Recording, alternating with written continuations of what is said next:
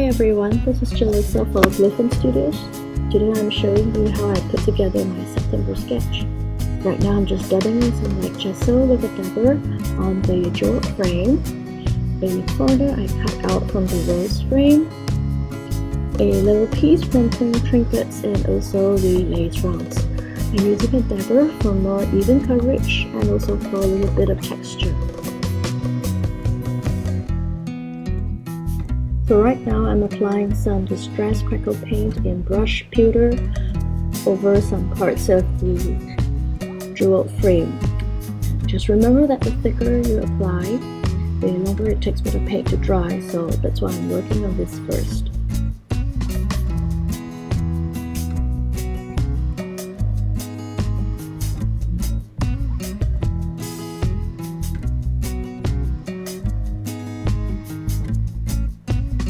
Now the next piece I'm working on is the lace rounds. I'm using textures in Tidy Whitey from Shimmers and applying it randomly over the chipboard. This has a longer drying time compared to other texture paste, so I'm going to put it aside and let it dry.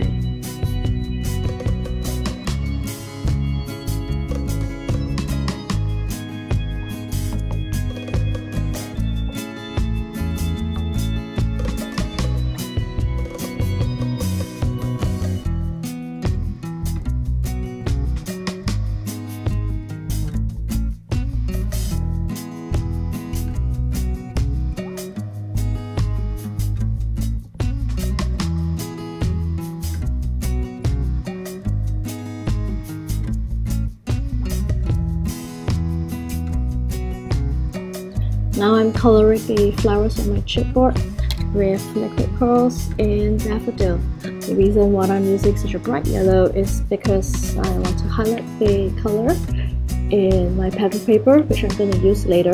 And these are the Susan's Dream and Shen's Dream from the Fern Studios Ombre Dreams collection. There's also a bit of orange as well in those papers, so I'm going to use liquid pearls in cantaloupe to just make a little border around the flowers. And just remember that liquid pearls has a bit of a drying time, so start work on this early as well.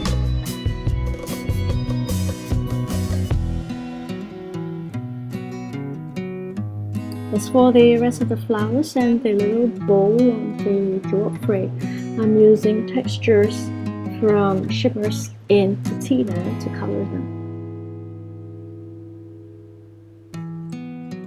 There's a bit of a mint green in Susan's Dream, so I'm using this to echo the color in my pattern paper.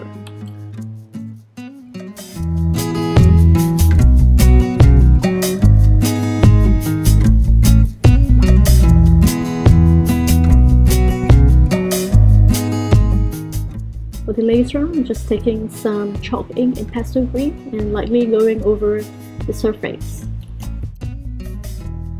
And to color the rest of my chipboard, I'm using Twinkling H2Os and Sweet Alfalfa. And just by varying the amount of water, you can change the shade of the color that you're adding. And this gives a bit more dimension to your chipboard.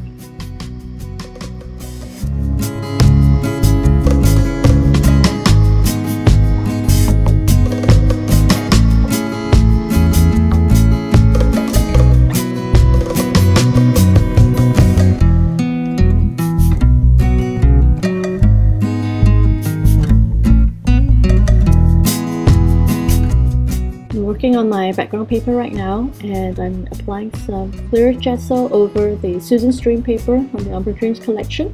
This helps to seal and protect the base layer while you add on your different paints and mediums. So I'm adding on some color in Icy Primrose from Lindy Stemgen's Color Shots. Instead of just splashing the color all over, I'm just doing a bit of a shading in the places where I'm going to put my chipboards and where my main cluster will be.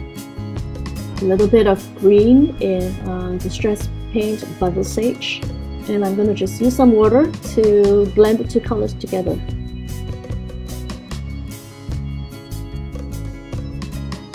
So now I'm doing some stamping with the new Prima stamps from the Epiphany collection.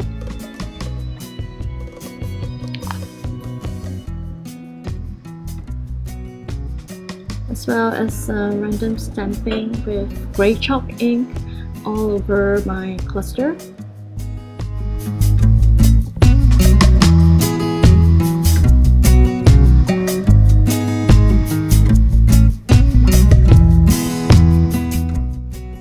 And more random stamping using a dragonfly stamp. I'm just going to stamp on the parts with the swirls and bits of the wing so that you get little random bits everywhere. And lastly, a little bit of texture with a texture stamp, and this is in turquoise green. Now I'm just mixing some magicals from Minion Stand Gangs in purple teal with some soft 3D gel. And I'm going to run them over the stencil right here. I just use it as a frame again for my cluster. And the reason why I'm using a purple, which seems to be pretty off, is that there are actually little bits of the color in the flowers on the pattern paper itself. Now I'm creating some layers for my photo mat, and I'm using papers from the Dream Cards paper, also from Ombre Dreams, and I'm just distressing the edges and layering them all together.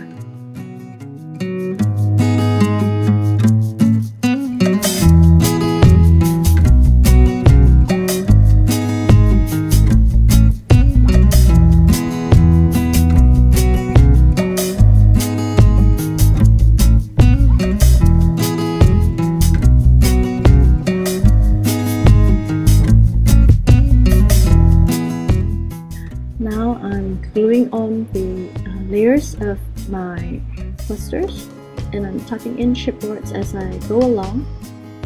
This helps to create a three-dimensional feel to the page and definitely adds a lot of interest.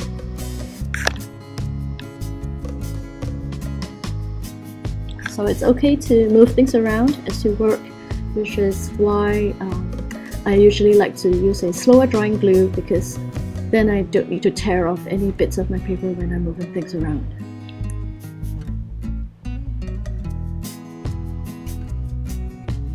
So now just inking and distressing the sides with some distress ink to give a little bit more definition to my page. I'm distressing the edges as well before I lay it onto the Shannon's Dream paper on my backing. Now I'm just putting on the rest of the embellishments, some cheesecloth and prima flowers.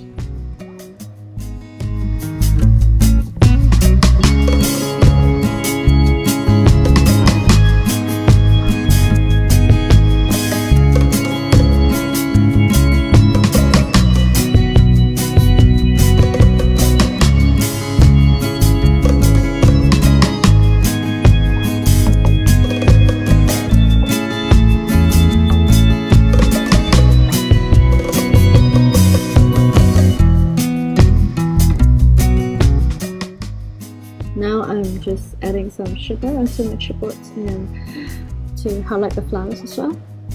I'm using golden fluid acrylics in iridescent coral, and I'm using silver because that's the color of my cat's coat, and she's the one in the photo.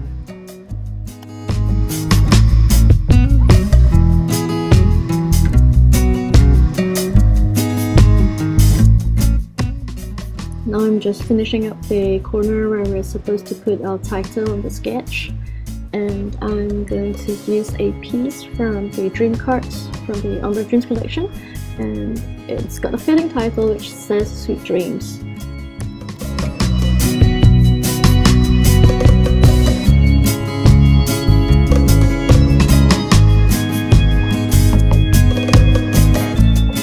Finishing up the last bits of the layout with some embellishments and some further shading in purple around my cluster. And that's all I've got for you today, and thank you for joining me on the Fern Studios YouTube channel. Remember to subscribe to us for more updates on the videos, and do remember to drop by our blog as well at bluefernstudios.blogspot.com for more inspiration from the design team. Thank you for watching!